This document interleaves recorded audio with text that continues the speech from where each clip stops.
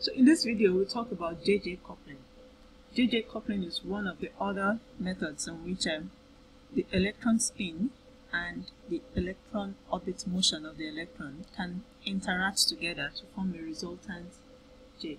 It is common with heavier elements, that's with a larger nuclear charge. So talking about atomic number 40 and above.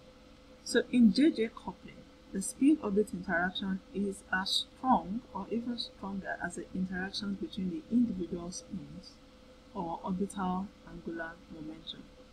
Recall, in the LS coupling, the Russell-Sanders, the spin-orbit interaction is weak. Here, the spin interaction is strong. So what usually happens is that the individual L and S couple together to give an individual total angular momentum.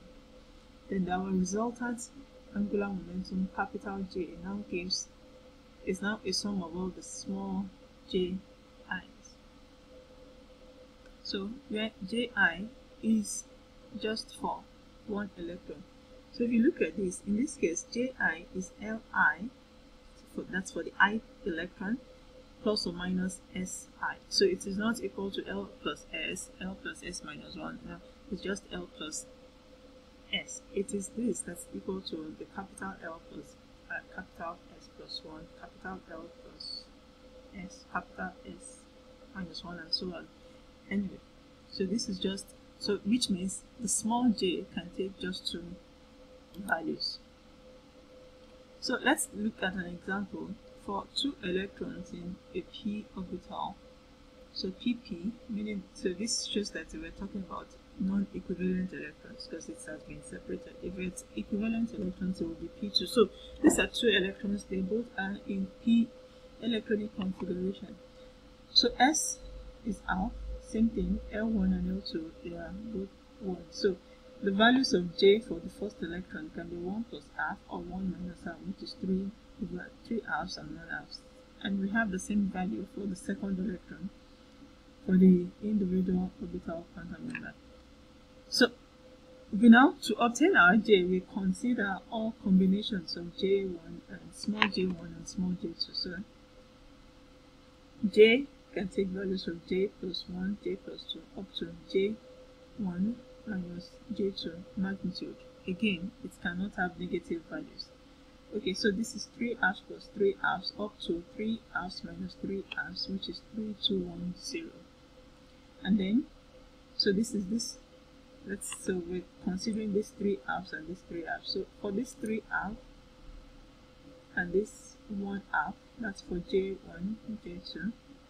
We can have 3, 2, and 1. Similarly, here, so we consider half here and 3 half here.